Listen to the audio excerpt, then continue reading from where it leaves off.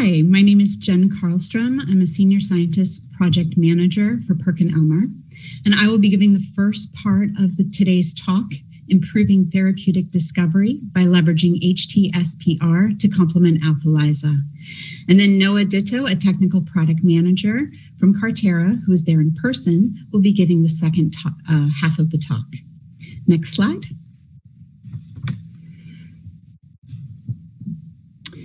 FcRn is known as the neonatal Fc receptor. It got its name because it was first discovered to be responsible for the transport of IgGs from mother to offspring. FcRn binds to the Fc portion of antibodies. Later, it was found that FcRn binds antibodies in acidic endosomes, protecting them from lysosomal degradation. The binding of antibodies to FcRn is highly pH dependent, with binding occurring at pHs less than 6.5. The antibodies are then recycled to the cell surface, where the increased pH weakens the interaction with FcRn and allows for antibody release. Therefore, how well an antibody binds to FcRn determines the antibody's serum half-life. Next slide. Since the binding to FcRn determines serum half-life, a lot of research has been done to see if modifications to the Fc region of therapeutic antibodies can be used to increase or decrease binding to FcRn. In a review by Liu et al., they described the history of Fc engineering from mapping the FcRn binding sites in 1999 to rationally designing libraries and screening for modifications that modulate FcRn binding. Listed here are a few examples from the literature of Fc modifications within antibodies that can increase the serum half-life of IgGs. Next slide. Techniques that can easily measure binding of an antibody therapeutic to FcRn are highly desirable. FcRn binding assays can be used to measure relative FcRn binding after engineering mutations in an antibody. Additionally, FcRn binding is one of the techniques used to show functional similarity between a biosimilar and the original therapeutic. Using more than one technology to determine the relative potencies of antibodies binding to FcRn can build confidence in the data. Here we are presenting two orthogonal FcRn binding techniques that can be used to confirm relative potencies of therapeutic antibodies. Next slide. And so for this first part of the talk, I will be focusing on AlphaLISA assays we have developed to detect FcRn binding. Next slide. So what is AlphaLISA? Alpha stands for Amplified Luminescence Proximity Homogeneous Assay. It is a bead-based technology. The alpha beads are hydrogels that minimize nonspecific binding and self-aggregation. They have functional groups that can conjugate different biomolecules. The donor beads have a photosynthesizer that produces singlet oxygen upon illumination at 680 nanometers. The singlet oxygen can diffuse approximately 200 nanometers in solution, making it ideal for looking at large complexes. The acceptor bead is europium-based. It's excited by the singlet oxygen. It emits light at 615 nanometers. Some of the benefits of AlphaLISA assays are they are homogeneous technology, mix and read, which means there's no wash steps. They have high sensitivity because of the amplified signal and a very large assay window. There's broad dynamic range. You can measure high and low analyte concentrations. It's highly versatile, compatible with small and large binding partners. It detects a large range of binding affinities from picomolar to millimolar, and it's automatable. Next slide, please. So how did we develop a FcRn binding assay with AlphaLISA? So we used a biotinylated FcRn that bound to a streptavidin-coated donor bead, and we used a human IgG conjugated AlphaLISA acceptor bead. So when we mix the beads and the FcRn together, we get high signal. Then, in the presence of your antibody test sample, your antibody would bind to the FcRn and compete off the IgG conjugated acceptor bead. resulting in a decrease in signal. From this, you can measure IC50 values of your test sample. The protocol is very easy. It's a 40 microliter reaction where you add 10 microliters of your test sample, 10 microliters of biotinylated FcRn, and 20 microliters of a mixture of the donor and acceptor beads. Then the mixture is incubated for 90 minutes at room temperature in the dark because our donor beads are light sensitive. Then the reaction is read on an Envision alpha plate reader. Next slide, please. So here we validated this FcRn binding assay using a variety of different human IgG isotypes.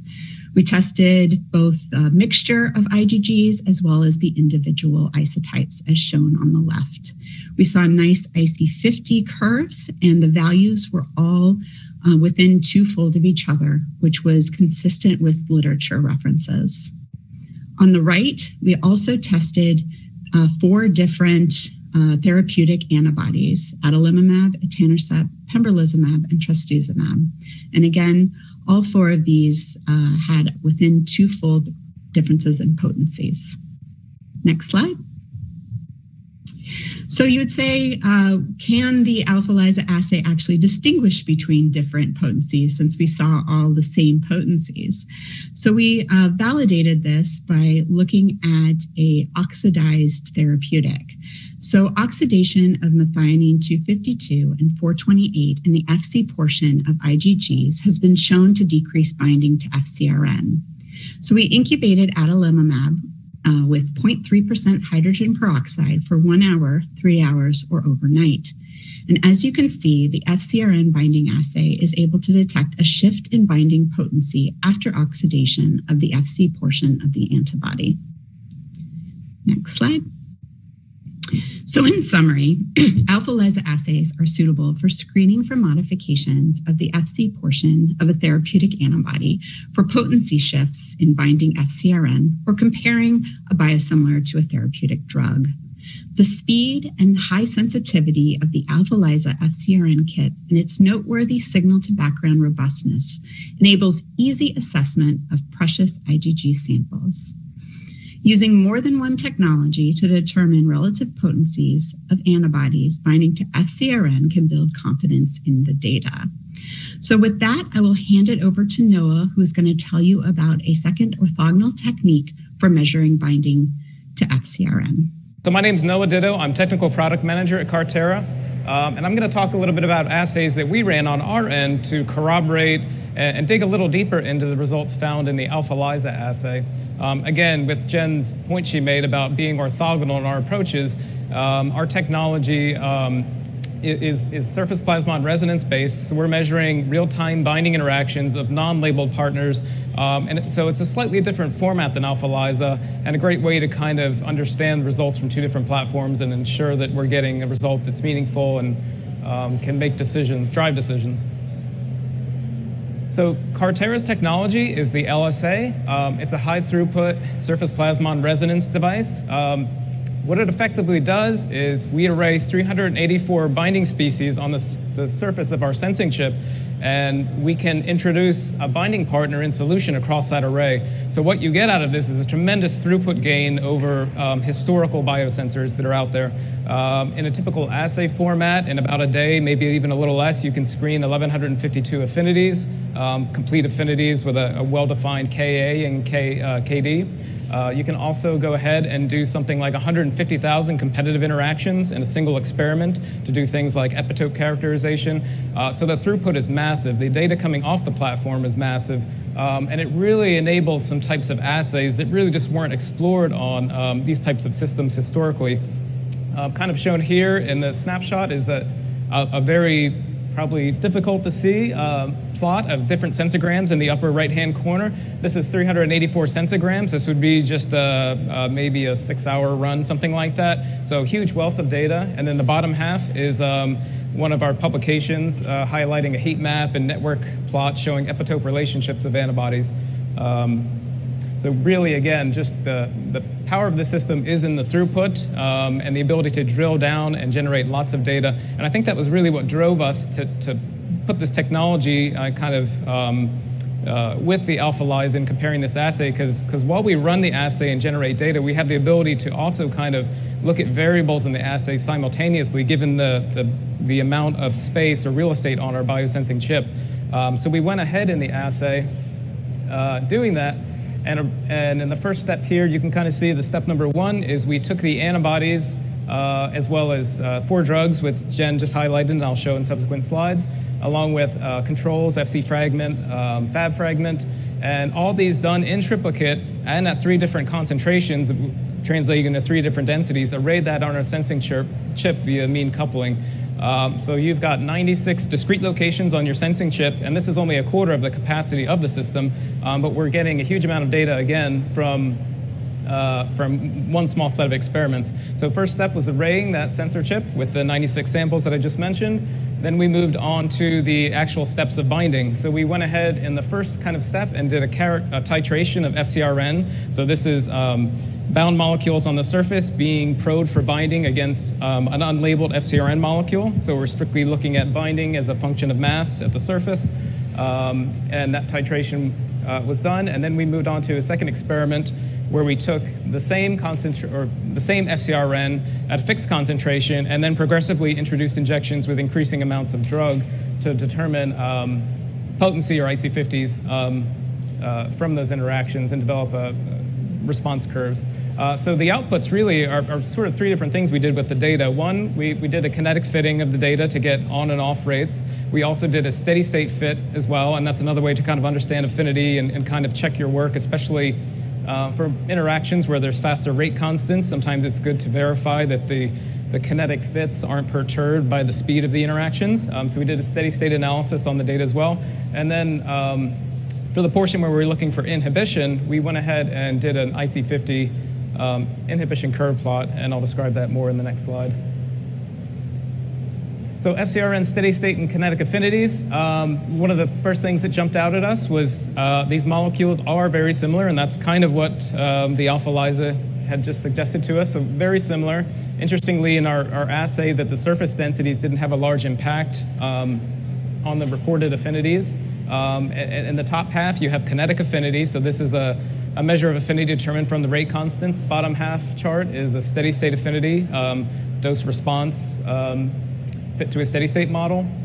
And you can see that they're in excellent agreement. We really have very similar results from the 2 models, as we kind of would expect. So we don't see any issues here with, 1, the surface densities used. We can kind of compare a higher density, medium, and a lower density surface. We don't see effects of that. And even within that, you can see across the molecules that they were quite similar, the exception being etanercept, which generally had a slightly weaker affinity in this particular format than the other molecules. Etanercept, the lowest concentration, we didn't have sufficient signal really with that molecule to show here, so we're only showing the 2 higher density surfaces. But yeah, in the end, a huge amount of data, triplicate measures on everything. And in the 2 different approaches to characterizing affinity, both were in really excellent agreement. We went ahead then also in the other experiment and looked at IC50 potencies. So these are plots of those curves. In the assay, we had 4 different subclasses on the surface, so we could take each drug and look at whether or not there was a subclass difference in competition across the molecules. I'm just showing here a subset of the data, which is the 5 microgram per mil concentration, but we did have those other data sets that didn't show, again, an effect of surface density influencing the outcomes of the IC50 calculations. Yeah, but in a nutshell, the 4 drugs did show high comparability in all the conditions tested, consistent again with the AlphaLISA. We did notice, interestingly, that etanercept does appear to be modestly potent. I'll show the values in the next slide for that, which was kind of curious because we did see a slightly weaker estimated affinity. So that's kind of a curious behavior, but again, everything we're looking at here is within 2-fold, so interesting, but not probably enough to say that these are markedly different molecules in terms of FcRn potency. And then looking at these values, so this is the same data I just showed you, but actually plotting the actual IC50 values. So I should make a point that the IC50s we report in the LSA are kind of in a different dynamic range because the instrument functions in a different dynamic range than AlphaLISA does. So again, these are relative comparisons and mostly comparisons within themselves of molecules across the board. So we can see that, for example, adalimumab, very consistent around an 800 nanomolar IC50 in this particular assay format. Even across the subclasses, there's only a modest difference among them. Trastuzumab, again, very similar overall. Pembrolizumab was curious in that the IG2 actually was slightly less potent. And we kind of saw that in the data if you happen to catch that, where it was in fact kind of had a different profile, the curve did to it. So that was an interesting behavior as well. So there's some subtle differences, but again, back to that main point that frankly the data is remaining in twofold. So we have both this level of assurance that these molecules are similar, but we do see subtle differences here which are interesting, suggesting that there's some dissimilarities among them, but minor at best.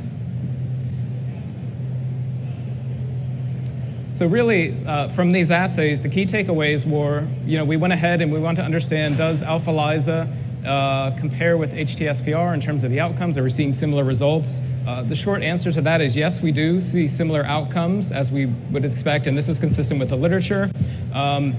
But the great part about this is there's really different types of assays that we're exploring here. We're, AlphaLISA with labeled reagents and components versus HT-SPR, which is unlabeled, and really just your bare binding partners directly interacting.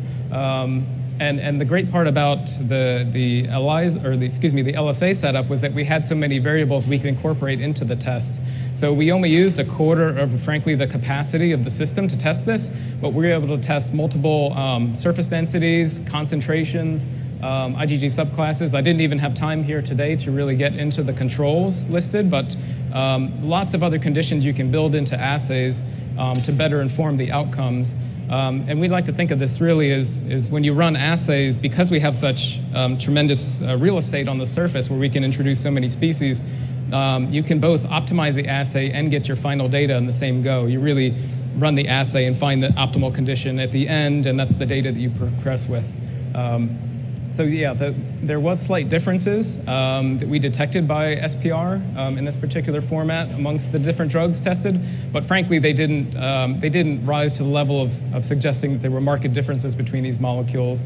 And again, that's consistent with AlphaLISA and literature.